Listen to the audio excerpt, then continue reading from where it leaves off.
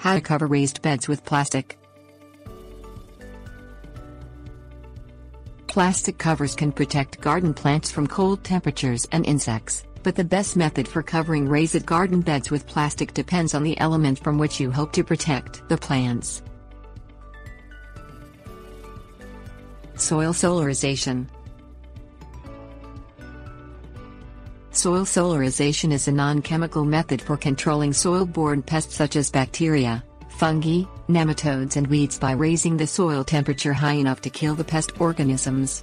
Soil heating is achieved by covering the soil in non-planted beds with clear plastic sheeting for a period of 4 to 6 weeks during the hottest part of summer. The plastic allows solar radiation to penetrate and then traps heat in the soil. In ideal conditions, the top 6 inches of soil can reach temperatures up to 140 degrees Fahrenheit.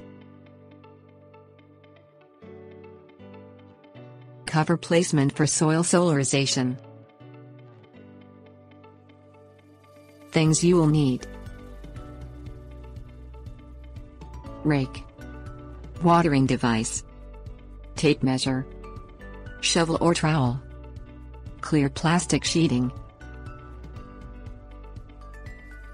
Step 1. Prepare the raised bed soil by raking it smooth and level.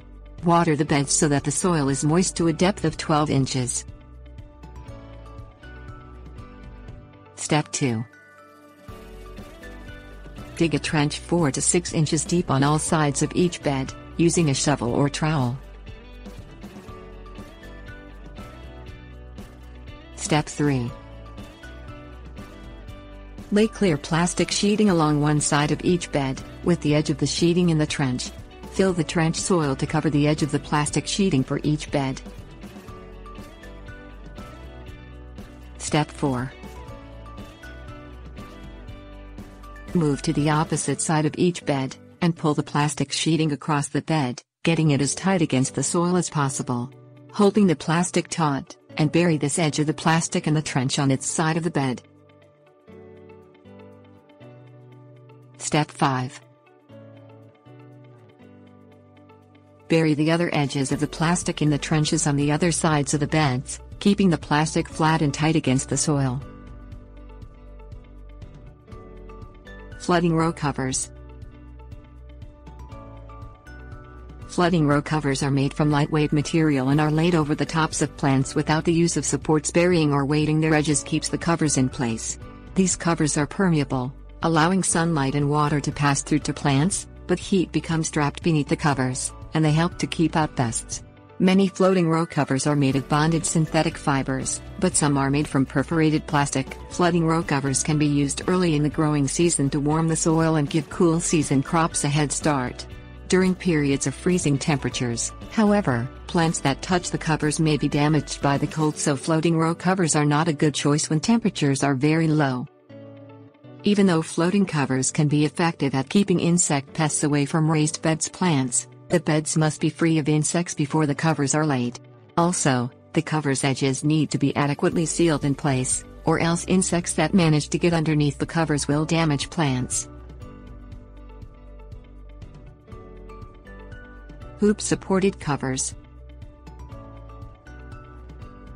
Heavier plastic covers must be supported with wire or plastic hoops so that the covers don't rest directly on plants. These covers require more work to install and maintain than floating row covers, but their thicker plastic provides more protection against cold temperatures. The covers rest on semicircular hoops over the plants, forming a tunnel over each raised bed, and the edges of the covers are weighted, pinned or buried to keep them in place. Hoop-supported covers are the best choice to cover plants such as tomatoes, Solanum laccopersicum and peppers, Capsicum spp, which can be damaged by floating row covers. Tip: for more information on prepping a raised vegetable bed for winter, see Raised Bed Vegetable Gardening Winter Care. Cover maintenance. Plastic sheeting can raise the temperature under it as much as 30 degrees Fahrenheit above the temperature outside it. So providing ventilation for covered raised beds when the sun is out and outside temperatures are warm is important. Remove the covers during the day, and put them back in place over the beds at night.